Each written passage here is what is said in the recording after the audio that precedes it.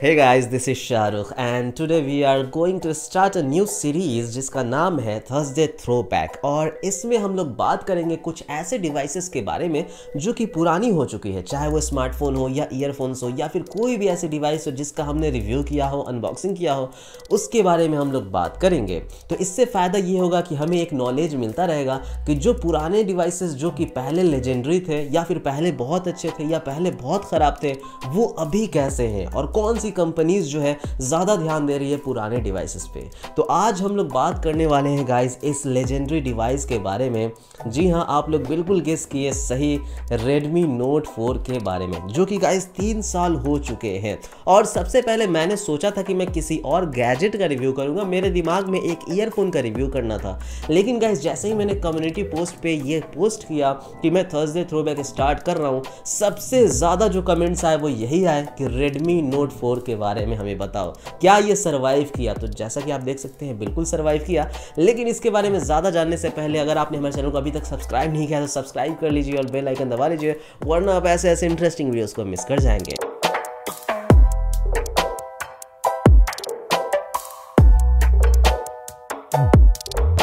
वैसे आज चश्मे पे रिफ्लेक्शन तो नहीं आ रहा ना, क्योंकि काफ़ी लोग इससे डिस्ट्रैक्ट हो जाते हैं। तो गाइज़ अगर बात कर ले इसके कुछ स्पेसिफिकेशंस के बारे में, तो इसमें हमें 5.5 इंचेस का स्क्रीन मिलता है। और सच में गाइज़ ये जो स्क्रीन है, मैंने कई दिनों के बाद जब इस्तेमाल किया तो ऐसा फील हुआ कि वन हैंड के लिए one of the best size वाला स्क्रीन है। 16:9 का रेशियो है और इस रेशियो को भी मैं बहुत ही दिनों से मिस कर रहा था। उसके बाद आपको यहाँ पर जो स्क्रीन है वो बिल्कुल ही सिंपल सा स्क्रीन मिल जाता है, कोई बहुत ज़्यादा फैंसी स्क्रीन नहीं, लेकिन फुल एचडी का रेजोल्यूशन यहाँ पे मिल जाता है। बैक में आपको एक 12 मेगापिक्सल का कैमरा है, फ्रंट में आपको जो है एक 5 मेगापिक्सल का सेल्फी कैमरा है, कैपेसिटिव टच स्क्रीन सेंसर है गाइज, और ये मेटल की बिल्ड है। और जो मेटल का बिल्ड है ना गाइज, वो आजकल तो कहीं देखने को मिलता ही नहीं गाइज। मेटल का build one of the best build है डिवाइसेस में। ऐसा इसलिए मैं कह रहा हूँ क्योंकि देखो जो प्लास्टिक है वो गंदे तरह से एकदम स्क्रैच हो जाता है, जो ग्लास है ड्रॉप होने के बाद एकदम टूट जाता है, लेकिन जो मेटल है इन दोनों ही परेशानी को बहुत ज़्यादा दूर करता है। तो जो ये मेटल का बिल्ड है गाइज, हालांकि ये भी काफ़ी ज़्यादा स्क्रैच हो गया क्योंकि मैंने इसे काफ़ी बुरी तरह से इस्तेमाल किया था, लेकिन फिर भी आज भी ये जो मेटल का बिल्ड है गाइज, अगर आप दूर से देखेंगे तो एकदम खूबसूरत देखने में लगेगा। तो मेटल का build guys one of the best build है मेरी नज़र में।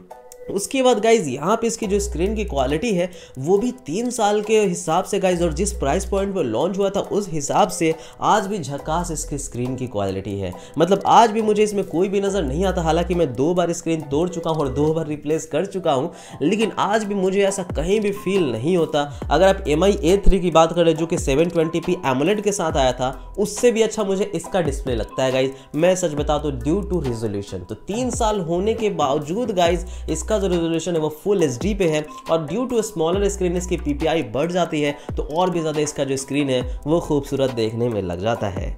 लेकिन मेरा इसके साथ एक्सपीरियंस कैसा रहा गाइज, मैं लगातार इस स्मार्टफोन को 2 साल यूज़ किया था, उसके बाद रख दिया, और उन 2 सालों में मुझे इस स्मार्टफोन में नियरली नो इश्यूज़ नज़र आए। ये one of the most stable smartphone था जो कि Xiaomi की तरफ से लॉन्च किया गया था, और जिसका सॉफ्टवेयर सपोर्ट भी बहुत ही अच्छा दिया गाइज। ये लॉन्च हुआ था एंड्रॉयड मार्शमैलो पे, लेकिन आपको एंड्रॉयड नोगट का अपडेट मिला। उसके बाद भले ही कोई अपडेट नहीं मिला आपको, लेकिन MIUI का अपडेट मिलता रहा। और ये लॉन्च हुआ था गाइज MIUI 6 या 7 पे, और इसे MIUI 10 और 11 का भी अपडेट मिला।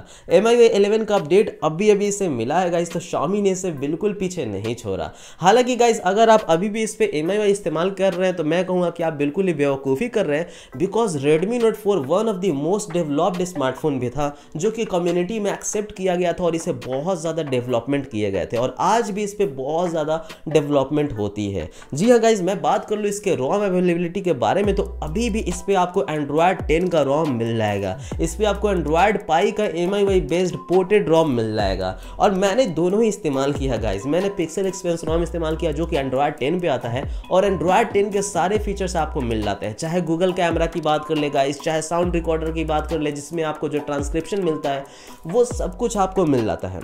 एंड्रॉयड 10 का डार्क मोड, एंड्रॉयड 10 का फोर्स डार्क मोड, एंड्रॉयड 10 का मल्टी विंडो सपोर्ट, एंड्रॉयड 10 का गाइज बहुत सारी चीज़ें हैं ना जो कि इसमें आपको बिल्कुल रोम के थ्रू सपोर्टेड है। और यही नहीं, अगर आप MIUI के फीचर्स को मिस कर रहे हैं MIUI ऑफिशियल 11 होने के बावजूद भी, तो आपको MIUI का इसमें जो है एक तुर्किश रोम मिलता है जो कि एंड्रॉयड पाई पे काम करता है, और वो भी गाइज बहुत सारे फीचर्स को हमें इसमें प्रोवाइड कराता है। और अभी मैं करंटली गाइज इसमें MIUI 11 का तुर्किश रोम ही फ्लैश किया हुआ हूँ, जो कि मुझे वन ऑफ दी बेस्ट रोम लगा इस Redmi Note 4 के लिए। अगर बात कर ले इसके परफॉर्मेंस के बारे में, तो गाइज आज भी इसमें डे टू डे यूजेस में कोई भी इशू नहीं होता।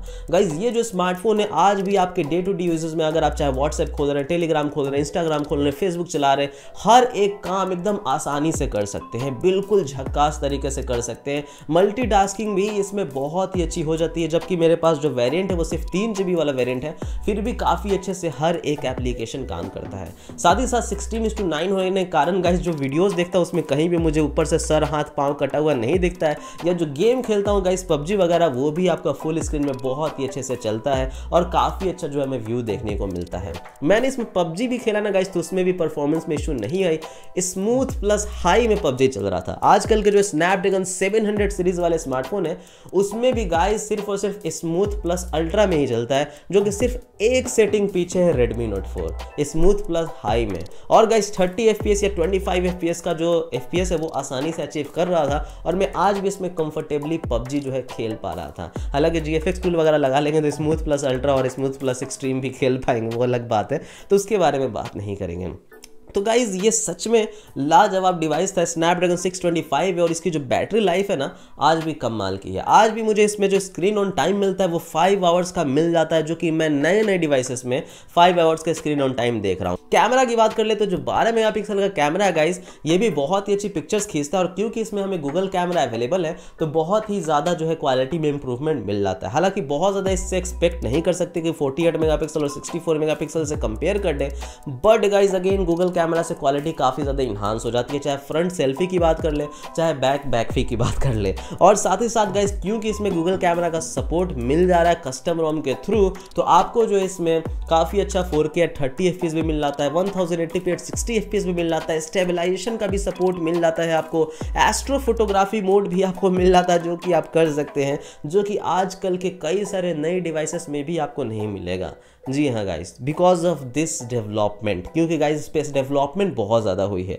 मैं इस डिवाइस के बारे में जितना बातें करना चाहूँ उतना बातें गाइस कम होगी। हालांकि कुछ कमियां भी हैं, लेकिन 3 साल के बाद अब वो कमियां मुझे कमियां नहीं लगती। जैसे कि कमियां है कि हाँ भाई ज़्यादा टाइम लगता है, 3 घंटा लगता है चार्ज होने में, माइक्रो USB पोर्ट है, स्पीकर अभी बहुत ज़्यादा लाउड नहीं रहा, लेकिन गाइस इसमें आपको 3.5mm ऑडियो जैक मिल जाता है, जो कि आजकल के नए नए फ्लैगशिप डिवाइसेस में मिसिंग होते हैं। आयर ब्लास्टर मिल जाता है, जो कि आजकल के नए नए Realme X2 वगैरह में नहीं होते हैं। तो ये सारी चीज़ें इससे एक बहुत ही कंफर्टेबल, बहुत ही अच्छा, बहुत ही यूनिक डिवाइस बनाता है। और इस थर्सडे थ्रोबैक के एपिसोड में गाइज इस स्मार्टफोन को मैं कहना चाहूँगा legendary device of the decade is Redmi Note 4। जी हाँ गाइज, आप लोगों का रिकमेंडेशन से ही मुझे पता चलता है कि कौन सा लेजेंडरी डिवाइस है। आप 3 साल पुराने शायद सैमसंग की गैलेक्सी J सीरीज़ को आप भूल गए होंगे, शायद आप ओप्पो के आने वाले A सीरीज़ को भूल गए होंगे, आप शायद वीवो को आने वाले पता नहीं कौन सा सीरीज़ था, मुझे तो याद भी नहीं कि 3 साल पहले ओप्पो वीवो का कौन सा सीरीज़ आता था। तो इस तरह की चीज़ें हैं। उस वक्त के जितने भी कंपटीटर्स थे सब गायब हो चुके होंगे, माइक्रोमैक्स, स्पाई, इस अलावा, but Xiaomi continues to rain and Xiaomi bring that Redmi Note 4 with Snapdragon 625। जी हाँ गाइज, इसका मतलब सिर्फ डिवाइस ही ये लेजेंडरी नहीं था, इसका प्रोसेसर भी लेजेंडरी था गाइज। और पता है इसकी जो प्रोसेसर पावर है वो आज भी 95,000 के आसपास आपको AnTuTu वैल्यू देती है। हालांकि इस प्रोसेसर का जो ट्रक है वो चोरी हो गया, इसलिए Xiaomi ने स्नैपड्रैगन 625 वाले डिवाइसेस बनाना बंद कर दिया। लगभग 5-6 अलग अलग उन्होंने डिवाइसेस बना दिए थे स्नैपड्रैगन 625 से, बट काफ़ी दुखद की खबर थी कि इनका ट्रक चोरी हो गया स्नैपड्रैगन 625 वाला। बट अगेन ये बात तो मानना पड़ेगा गाइज कि इस डिवाइस के कंपेरेबल में शायद ही कोई और डिवाइस था 2017 या 16 के आसपास में।